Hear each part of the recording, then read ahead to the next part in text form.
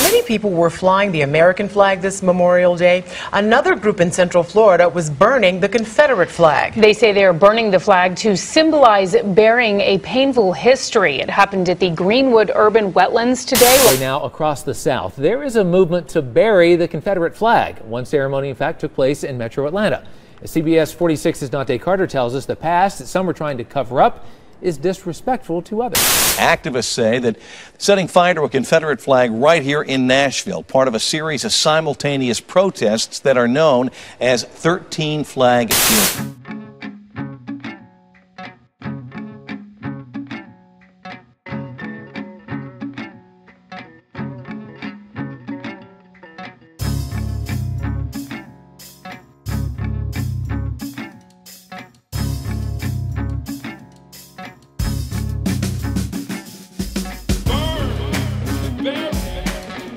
Let it go, let it go, burn, bury, all time, burn, bury, let it go, burn, bury, all time. We are in very troubled times.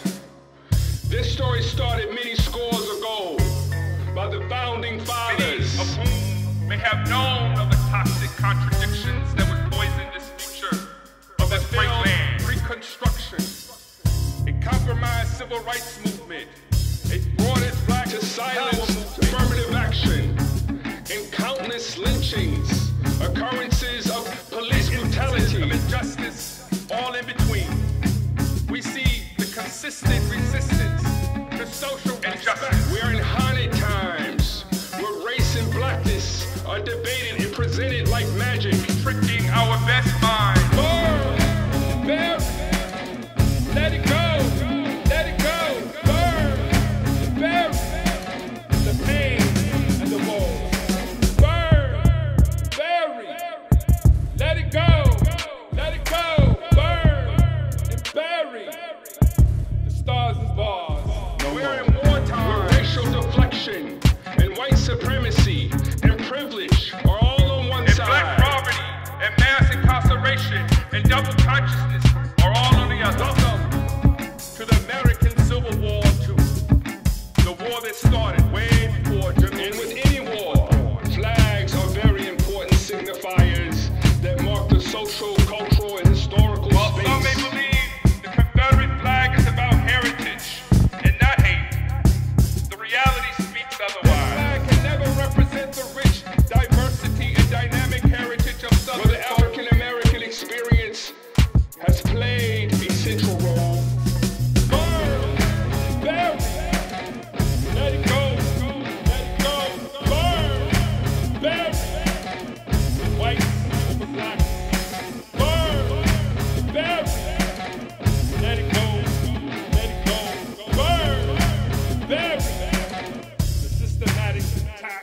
If we cannot resolve the issue of the Confederate flag, something that we can see, how can we, as a nation, process the complex things that we cannot see? And to continue to fly this flag, it's not only passive-aggressive and disrespectful, but it promotes visual terrorism. And if black people and sympathetic are not in constant resistance and protest of such symbols, then we run the risk of sending the wrong signal. The Confederate flag flying, the Fergusons, the Eric Gardners, and the cases like Baltimore are powerful examples that show consistent lack of respect for black people. And when there is no respect, there is no justice, and then no peace. Burn, bury, let it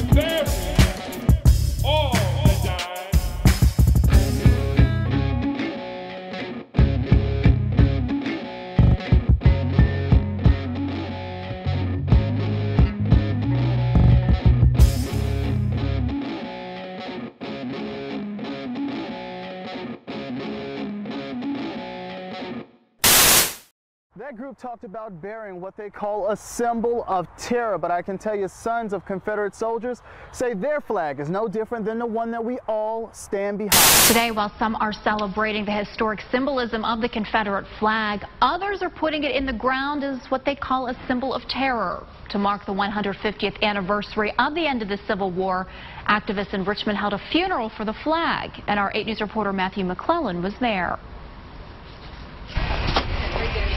When the shovel broke ground by the James River this Memorial Day, a small but powerful symbol was laid to rest.